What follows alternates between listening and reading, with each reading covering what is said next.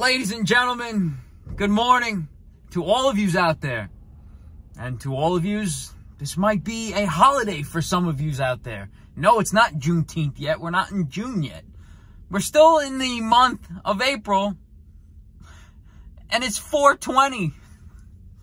I hear this on the radio. And mind you guys, it's 10:02 a.m. I hear it on the radio this morning. People talking about 420. And I see people out here celebrating 420 already. Because it smells like marijuana all over the place. New York City, there is... And if you don't watch the news, I don't watch much, but somebody told me that there were like 20 illegal, not grow houses, but dispensaries, illegal dispensaries on Madison Avenue in Manhattan. There's about 20 illegal dispensaries in Madison Avenue in Manhattan that got shut down this week, early this week. New York is, we always knew it was the concrete jungle, but man, it is reckless out here. Guys, before I get too political on here and talk about what's going on in this world, it's 420. I don't celebrate it. I don't smoke pot. I'm not into that stuff anymore. Guys, it's Thursday morning. We're heading to a gentleman's house who had his water main replaced. This gentleman had a half inch water main over in the area of Flushing, Queens. And it leaked.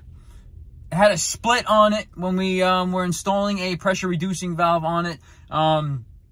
It somehow created a crack in the main. We installed a repair clamp on it. He called his insurance company. He had his water main replaced. They gave him a 1-inch main, K-copper underground. Came up with a flared joint, put a nice gate valve on there. But his water meter is leaking all over the place. So the water meter setup that he's got with these old setter valves is a red flag. And if the EP was to come in and see that, they're going to tag it, flag it, and tell him to get a new meter. So today we are installing a new meter that has to be installed horizontally. Isolation valves, test tees, grounding cable, remote wire, all that stuff. So after the meter, we're going to put the pressure reducing valve, and then this gentleman wants an expansion tank. So he's got everything. He got all the material. So we're just going there, providing our service and our skills to putting it all together. So that's what we're doing today. Hope everybody, thank you for tuning in. Hope everybody's enjoying their Thursday. And leave a comment down below, guys. Hope everybody enjoyed yesterday's content. Getting a lot of fan mail lately, and really appreciate everybody sending me those let's do yours next videos. So guys, come along for the ride. I'm going to show you how to install a New York City approved domestic water meter. Here we go. New York City wants one word that sums up redundancy. Oh man, redundancy. New York City wants the house valve. They want a meter inlet valve, meter coupling, water meter, testee with a plain end hose bib. After the plain end hose bib, they want an outlet valve. You ask the plain end hose bib, Mike, why? 3/4 and 1-inch meter setups need a testee with a plain end hose bib. A plain end hose bib is a hose spigot with no threads on it. New York City DEP, they want any connections after the meter that can be hooked up to through a means of a garden hose or whatnot, but that testee with that plain end hose bib is for them to test. So go figure. So guys, if those of you who've never seen a plain end hose bib, it's a hose bib that you cannot attach a garden hose to. So guys, if you didn't learn anything today, working in New York City is probably one of the hardest states to work in. And they make it like this for a reason. All for the cheddar. All for the cheddar. All right, ladies and gentlemen, we're just pulling up to City Water Meter Repair down here in 13th Street by Chinatown. I've been dealing with them for years. I'm going to go see my buddy Willie. He's got a ton of backflows and RPZs, double check valves, water meters, all New York City approved. And we're going to go pick up this 3/4 water meter. And that's going to be installed today. So, guys, I'm going to bring you along for the ride. Hope everybody enjoying their beautiful Thursday. And we are one day closer to Friday. And yes, ladies and gentlemen, if you're in need of a new New York City approved water meter, come check out my buddy Willie over here at City Water Meter Repair. Tell him Mike from MJF Mechanical sent you. He will take care of you. He will take care of all your domestic water supply needs, guys, from the building house valve on, backflows, water meters, setter valves, grounding cables, remote wire. Go check out Willie over at City Water Meter Repair. Tell him Mike Fatrapanti from MJF Mechanical sent you. He will definitely take care of you. Ladies and gentlemen, you want to see some awesome stuff. 6-inch RPZ. Very nice. Vertical setup here for tight spaces. Very nice. This looks like a Wilkins. Yeah, that's a Wilkins double check. 6-inch. Where are the watts? These are the watts right here. Man, beautiful. Nice little zone. OSM Y valve. Nice Zern valve. Beautiful. Rubber seated here. Beautiful. Very nice. All right, let's go see my buddy Willie over at City Water Meter Repair, guys, over here on 13th Street.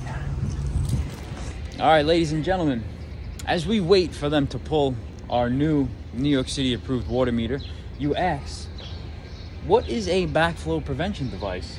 What is an RPZ? What is a double check valve? Guys, in this case, this is an RPZ, a reduced pressure zone device, guys. It is usually mandated by the engineer on new construction who designs the building based on the hazardous conditions, guys. There is levels of hazardous conditions where the new construction is being built. The engineer decides whether it's a highly hazardous condition or a low hazardous condition, guys. A RPZ, a reduced pressure zone device, is used on a highly hazardous condition, guys. You ask, what is backflow? Backflow is exactly what it means, guys. Most of plumbing is common sense, guys. If the terminology, what you're speaking and what you're saying is basically common sense. What is backflow? Water traveling in reverse flow. So this device prevents backflow, and some devices only prevent backflow, and some devices prevent backflow and back siphonage. So you got to know and distinguish which is which. You ask, what's a case of backflow? A water main break. A water main break will cause a pressure drop in the system, and it'll draw all that city water that's in your water main, and it'll create a sucking action. Any water main break underground before the prevention device, which in this case is an RPZ, will pull and cause backflow. This device will not let any of that city water, well, any of that domestic water inside that house back into the city water main. Guys, there have been cases, been a big case, and I think that's why they came out with the Cross-Contamination Act. There was a instance in Michigan, correct me if I'm wrong on this, but this is way back, where thousands of people were sick and some even died from the cross-contamination from some type of plant. Correct me if I'm wrong, I'll have to do some research, but I think this all started from the case that happened in Detroit, Michigan, where several thousands of people were sick and some died, guys. Cross-contaminants from, let's say, a boiler, if you're using glycol in a boiler, and there's a water main break, or if there's a booster pump that's installed backwards, that will cause backflow, and that contaminants in that drinking water will be drawn back into the city supply and contaminate others. So guys, cross connection or cross contamination is a real thing. And if, morning, how you doing, sir? If you are not taking it serious out here, you know, people's lives are at stake. So the main saying that I like to use is plumbers protect the health of the nation, guys, and we really do. So guys, do some homework on a backflow prevention device.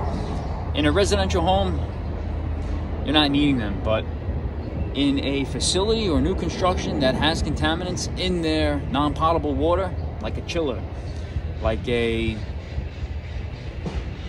cogeneration plant, backflow prevention device is most likely required, and that is decided by the engineer, guys. If you didn't learn something today, guys, I hope you learned a little bit about backflow prevention devices. But today's install, we're not installing one. We're waiting for our new approved water meter, our grounding cable, and a few other things. New York City wants. Only in New York City. Look at this. Look at this. Come on, man. I gotta see this, man. What happened, man? This is towing. We towing company. Yeah, but man, is it stolen or what? No. All right, cool, man. I believe you guys. No. Be careful, man. You guys are sick. Yo, what the fuck? Trying to ease into it. Nah, see, I gotta tow you. You don't know how to do it. Yo, man, be careful out there. Fuck, man. Pop wheelies with this thing or what? Yeah. Fucking sick. Oh, shit. I thought that thing was about to fall right now. Crazy, crazy. Yo, be careful. Ease into it. Guys are savage. Yo, later. Yo, sick. Crazy. And guys and ladies, for those of you that test backflow prevention devices, I have my Watts TK 409 gauges in the decorative briefcase that it came with for sale. If you guys are interested, I don't test backflows anymore. There's a certain amount, my license expired a long time ago. There's a certain amount of devices you have to test per year to keep that license active. But man, I got that license, I want to say like 20 years ago, when I was about 20 or 21 years old. That was when Ferguson was once Davison Warshaw. I took it over in Mass, but I think it was a week class. It was a week class all day. And I took it for the company I was working for, and we were testing backflows. But after that, I didn't test, after I left that company, I didn't test enough to keep that license active. So if you guys are looking for the Watts TK, I think it's the 409 gauges. I'm not sure. I got all hoses, fittings. If you guys are interested, shoot me an email or a text message. m.fatrapanti@aol.com, or shoot me a text 646-423-2174. All right, guys, let's go install this new New York City approved water meter for this gentleman. Here we go. It really came out nice. All this is coming out. All this is coming. Really did. 1-inch K copper, gate valve, flared joint. This is all gonna come out. This meter setup, no good. These setter valves, no good. We don't use them no more. Hanger, no good. Pressure reducing valve coming out. Gonna redo this whole setup right here. Finding out how to strap this thing and hang it. We got the valve off. Right now we're gonna drain some water and empty this system. Let's see, Daniel. What do you got there? Cool. Nice. Right. Because he wants to. He doesn't care about the status symbol. He doesn't care about that stuff, right? Right. But imagine, that's the things that people say. Why is Warren Buffett driving a shitty old car, right? Right. And, unless you know the story behind it, then they're always going to ask that question. They're always going to secretly, I don't want to call it judging you, but secretly, sizing you up, right? Of course. Well, what are you doing with $12 million and you're living in... your kid's going to public school, right, and you're, whatever, right? And they feel like you have to start justifying your life to other people. Right. And that's what I tell my wife. If we were to get rich, that would be a problem in our life. That's the old meter. Right. Right. I got you. And that's the new 3/4 badge. Right. I hear you. Go ahead. I'm listening. So, the money is not... Money's not everything. No, it's not.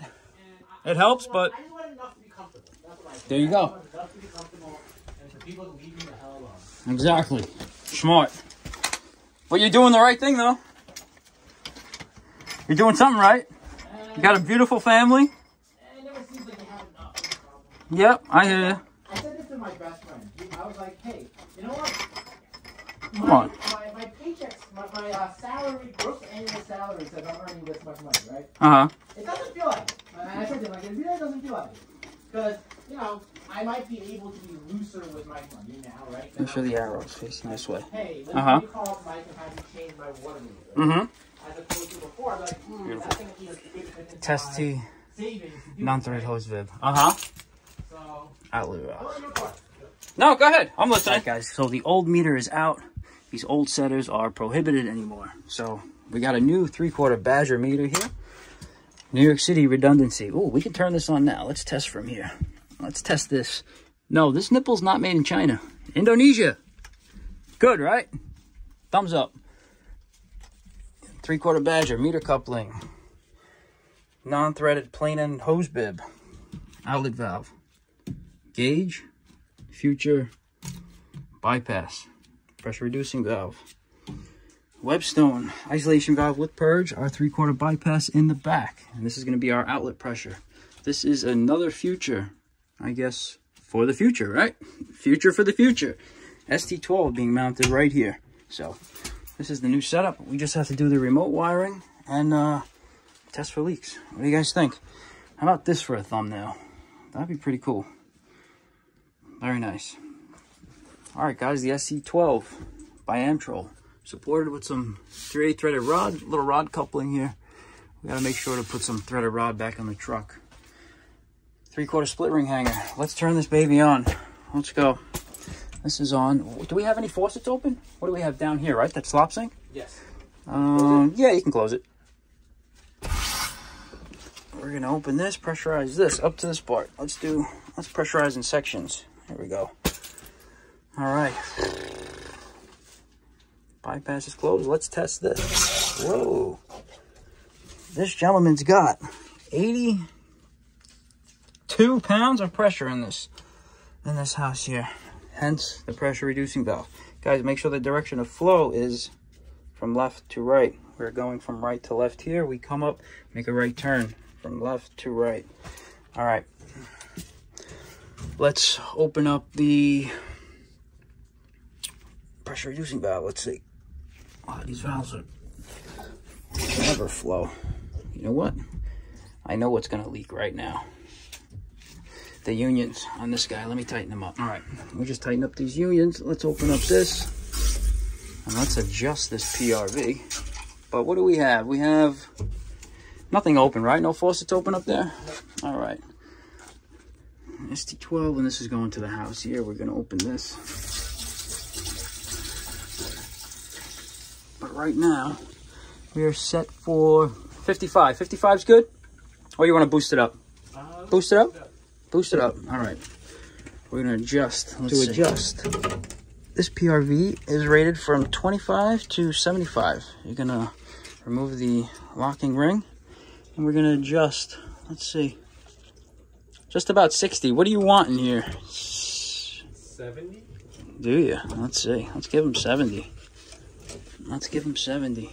Clockwise is increasing. And you can just hear the water going up, and you can see by the gauge. And this expansion tank is filling up. Beautiful. You said 70? Yes, please. 70. Here we go. 65. Okay. That should be good. All right, guys, don't forget your grounding cable here that we did. And don't forget your remote wire that we made a splice right here. DEP can come and run their remote box outside. So there it is once again. 1-inch main coming up. 3/4 IPS inlet valve. 3/4 New York City approved Badger meter. Make sure the direction of flow is good, guys. Non-threaded hose bib. Outlet valve. Pressure gauge. Isolation valve from this pressure reducing valve. 3/4 bypass in the back. Outlet side of the PRV, 70 pounds, right where he wanted it. This is a future, and the ST-12 hung with this nice 3/8 threaded rod. Beautiful. Today we used Apollo. Very nice. Beautiful. All right, guys. You know what I say after that? Let's do yours next, baby.